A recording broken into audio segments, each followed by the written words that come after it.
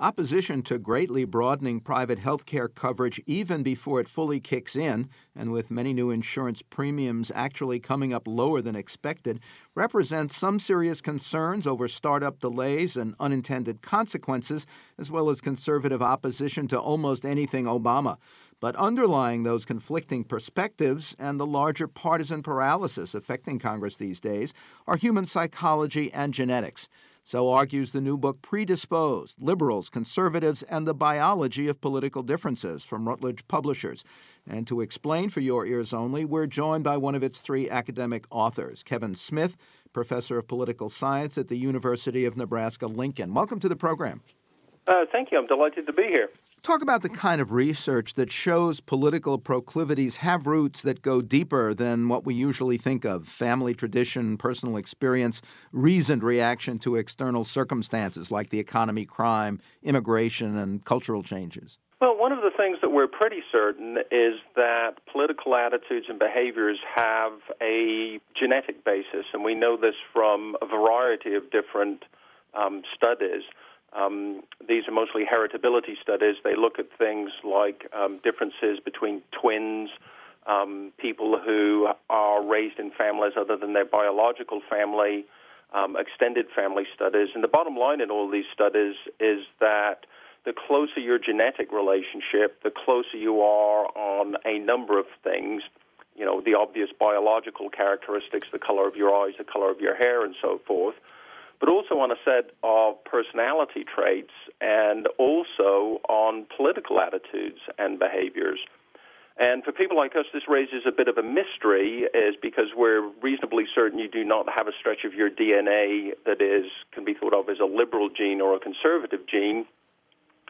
So kind of what's going on? And basically what we're arguing in this book is that while genes might not build a liberal or a conservative, they certainly build the biological infrastructure of our sensory systems, of our cognitive systems.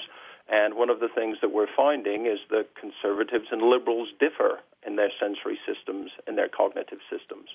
Well, talk about how deep predispositions affect the way we actually experience the world, tastes we like or dislike, conditions that make us uncomfortable, things we fear.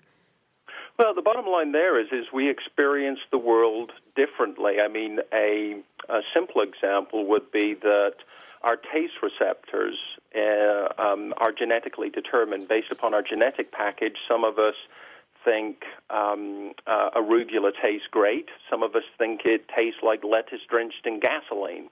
And that gives us a taste, a preference, a predisposition for or against that particular vegetable. And you can sort of like look at these sorts of biologically anchored predispositions all the way through things like tastes in movies and novels and stories and humor. And how does that relate to a person's position on the political spectrum, what they fear, what they like, what the moods they favor?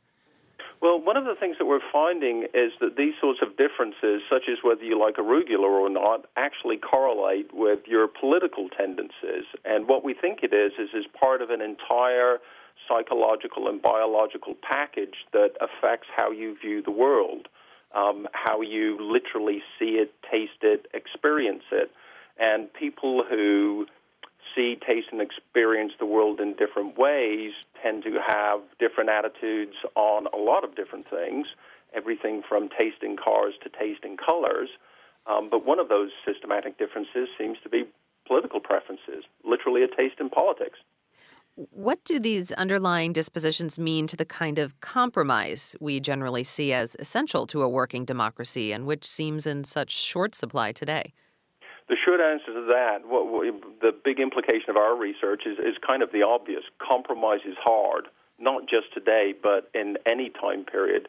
One of the things that we were going through in the last chapter of the book as we were writing it, I kept thinking in the back of my head is the implications of our research really sound familiar to me. When we sort of like talk a little bit prescriptively about what all this research means for the political world today. And in effect, basically what we're doing is putting in 21st century language what James Madison argued in Federalist number 10 over 200 years ago.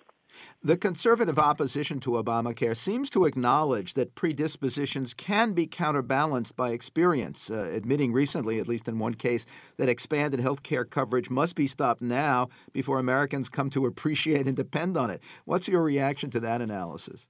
Oh, I wouldn't necessarily disagree with it. I mean, one of the things that we thought really carefully about was the title of our book, and there's a reason it's titled Predisposed and not Predetermined.